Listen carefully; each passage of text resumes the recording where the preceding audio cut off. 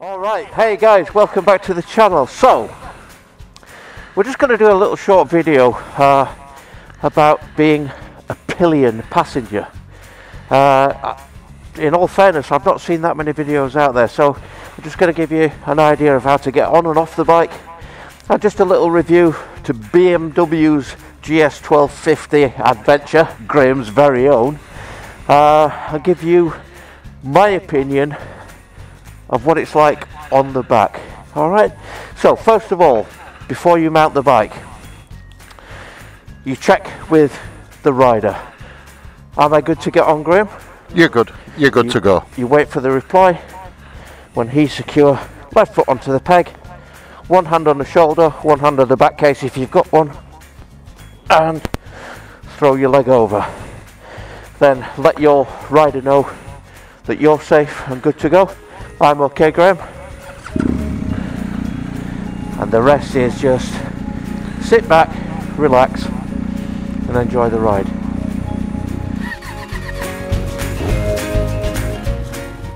And one of the keys to being a pillion passenger as well is not to try and fight it. You just go with the bike. Don't try and sit up when you're going around a corner. Just relax, and then you're not fighting against your rider. If you try and sit up mid-corner, that could cause a whole world of pain. Okay, boys, we're going now. Alright, let's go.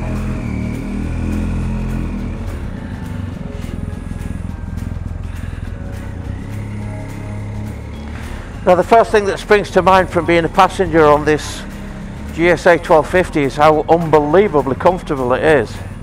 I'm 5'8". I've got a 32-inch inside leg, and from a seating point of view, the seat feels really wide, firm, but not uncomfortably hard.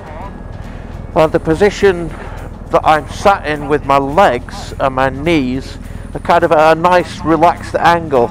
The foot peg's really wide, very supportive. There's a lot of real estate there to get your feet on and feel comfortable. So first impressions, at low speeds, it's good. It's a good place to be.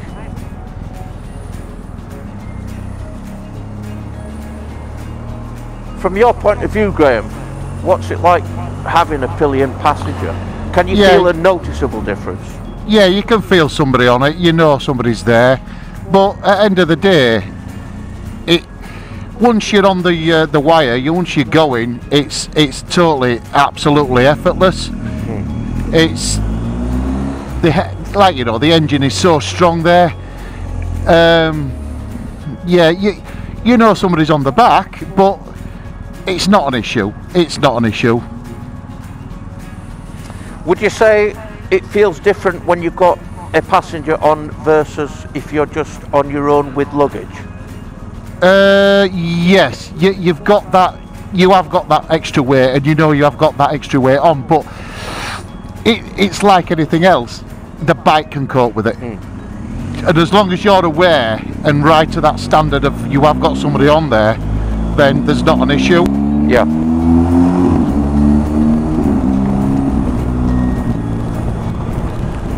I have to say as well, from a passenger point of view, the quick shifter does make a big difference insofar as negating that helmet clash.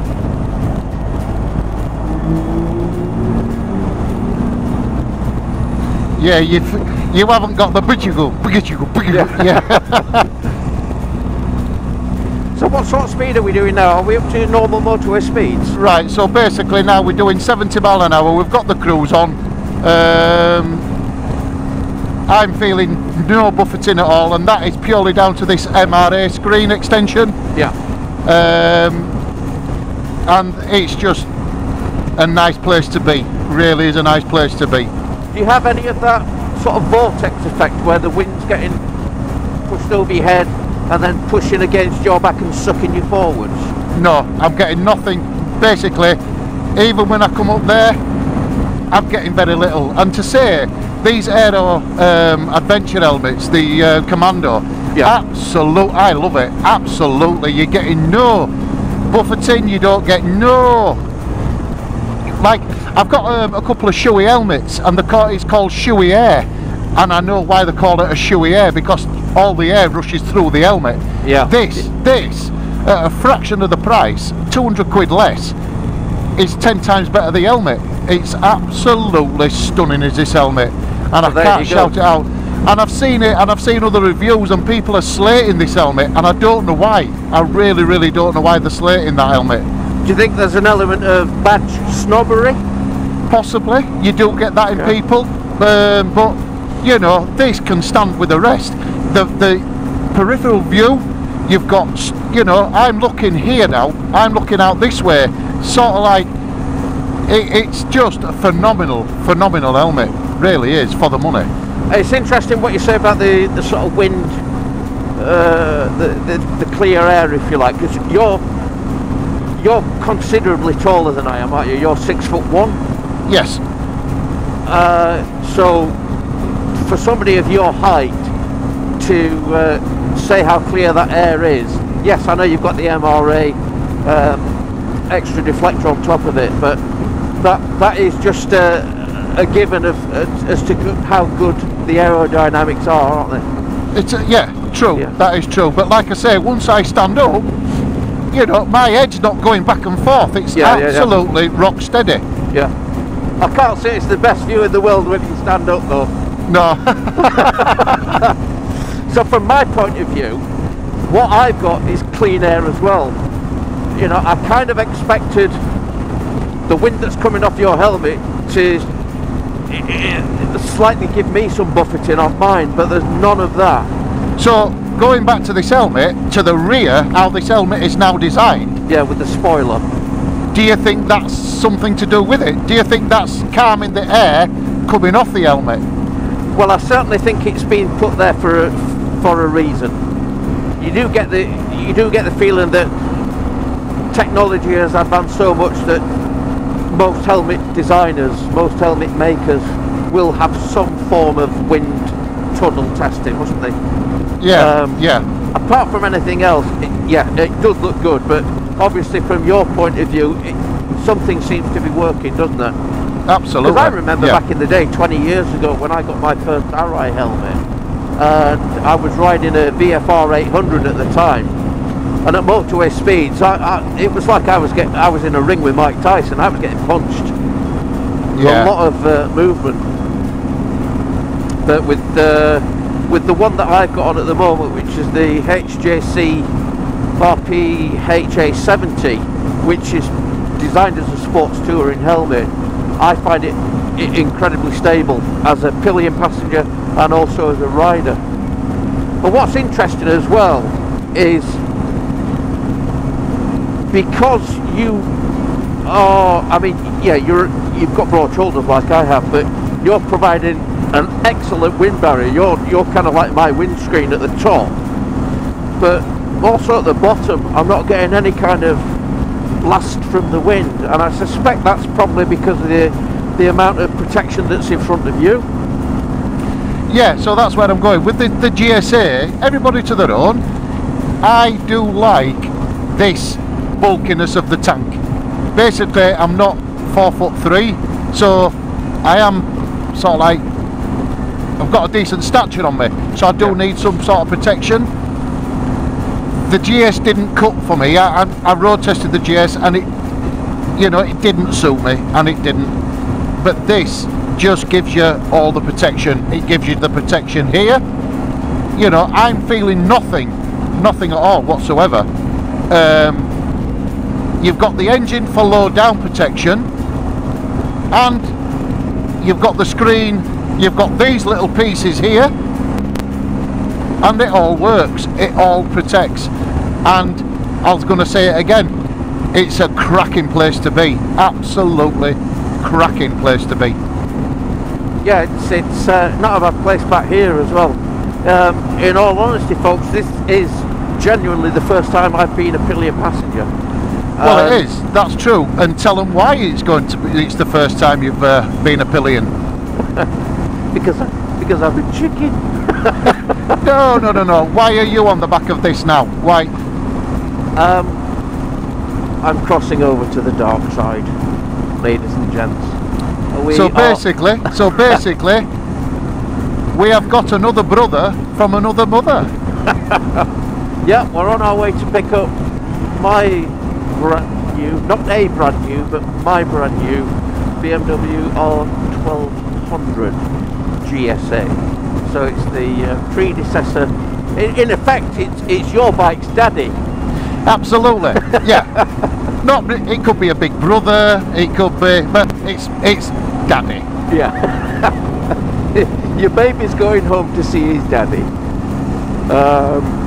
So I'm looking forward to that. But yeah, from a Pillion point of view, I must admit I did have some preconceived ideas that this wasn't going to be the most enjoyable ride in the world. I expected, or half expected at least, to have quite a bit of buffeting.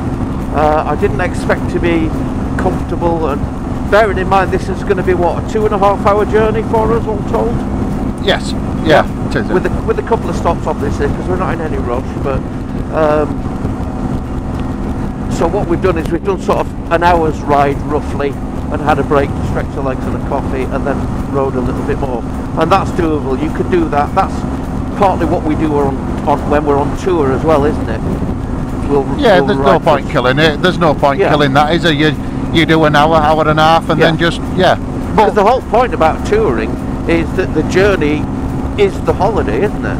Absolutely. Yeah. There's no point killing it. Yeah. So anyway, to cut a long story short, it's blown away my preconceived ideas of what it would be like to be a Pillion passenger on this.